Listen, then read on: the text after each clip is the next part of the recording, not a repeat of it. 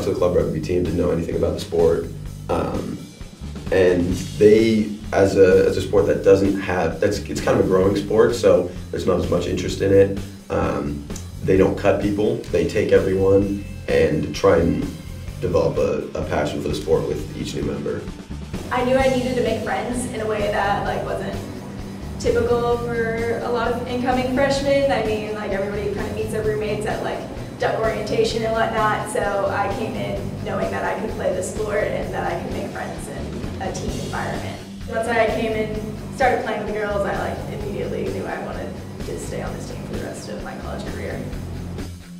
Commitment varies a lot on the club sports. For swim team, it is a lot because we do practice 4 times a week and then we travel on the weekends. It's a lot of fun. I love it because it's a way to have an outlet besides just school. And organizing it's been a lot of fun too because you get a lot of reward with seeing the team do stuff that you've had an active role in making happen. The Club Sports Advisory Board is made up of 6 members that are representative of 6 different club sports.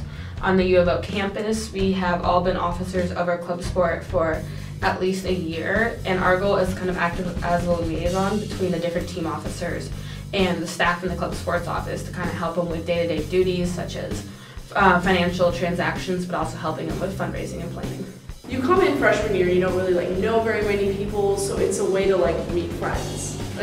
Freshman year you're starting out, you don't know anyone, so you're kind of wow, I want to go play a sport because obviously I still want to be competitive and still want to work out, but you go and you meet all these people and it's awesome.